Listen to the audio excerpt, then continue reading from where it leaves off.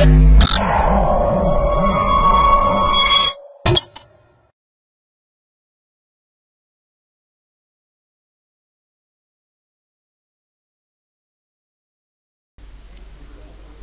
to myprojectbazaar.com. Now let's see about Directive contrast based multimodal medical image fusion in NSCT domain. Now let's see about the abstract. Here we provide a novel approach in the fusion based on non-subsample contour transform. For fusion, two different rules are used by which more information can be preserved in the fused image, with improved quality. Two groups of CT MRI and two groups of MRI T1 and MRI T2 images are fused using conventional fusion algorithms and the proposed framework. Initially, we provide the two images to the process. First, we have to convert the image by NSCT. It separates the high and low frequency. Then we fuse the low and high frequencies are fused. We apply the inverse controller transform. Finally, we get the fused images. Now let's see the flow of our process. First, we have to given the two images. First one is the brain CT images and second one is the brain MRI images. These two images will be initially taken. The taken image will pass to the pre-processing step. So here we are removing the noise by the use of Gaussian filter. So it is a windowed filter and linear type. It will remove the noise based on the weighted mean. So after removing the noise, it will go to the NSCT. NSCT stands for non-subsample controller transform. It is implemented based on the Laplacian pyramid decomposition after a filter bank structure that can deal effectively with the piecewise smooth images with the smooth contours. The resulting image expansion is a directional multi-resolution analysis framework composed of contour segmentation and thus is named contourlet. This will overcome the challenges of wavelet and curvelet transform. The controller transform is a double filter bank structure. It is implemented by the pyramidal directional filter bank, which decompose the images into a directional subbands at multiple scales.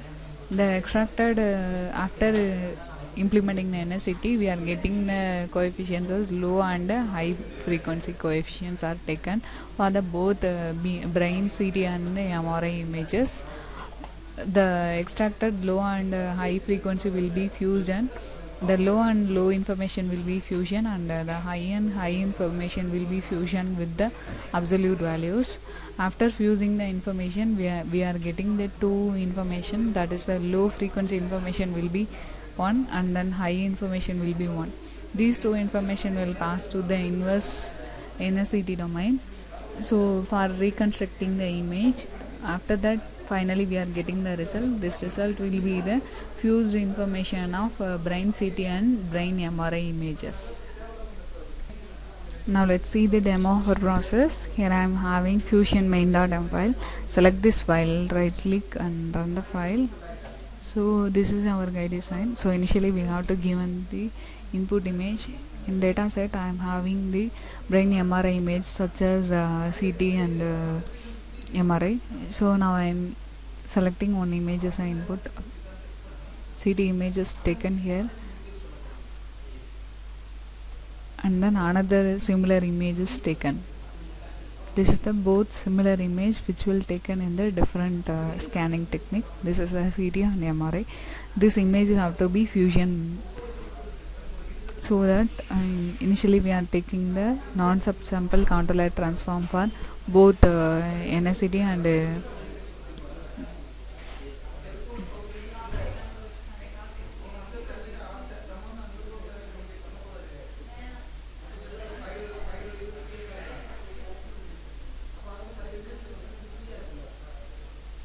this is the non-subsample coefficient. This is the low information of a CT image.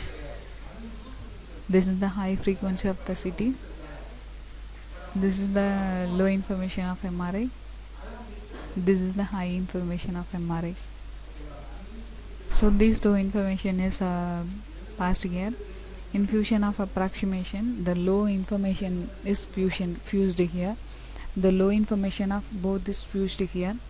After that, this is the fusion of detailed information of both information are fused here. After that, the inverse NSCT domain is taken. This is the inverse NSCT of both fused coefficients. After that, this is the final fused result. Here the intensity information is also enhanced here. And then finally we are going the analysis part.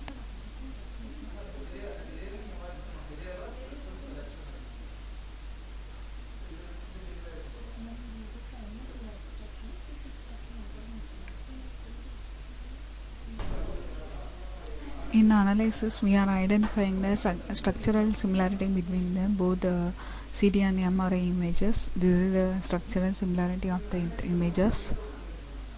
And then we are identifying the similarity value and the mutual information and the entropy of CT image and the entropy of MRI image. This is the entropy of fused image. So compared to the both the entropy of input image, the fused entropy is high. Now I am showing the result of fusion of controller transform in the CT and MRI image fusion technique. It will be used in the medical image analysis. Thank you.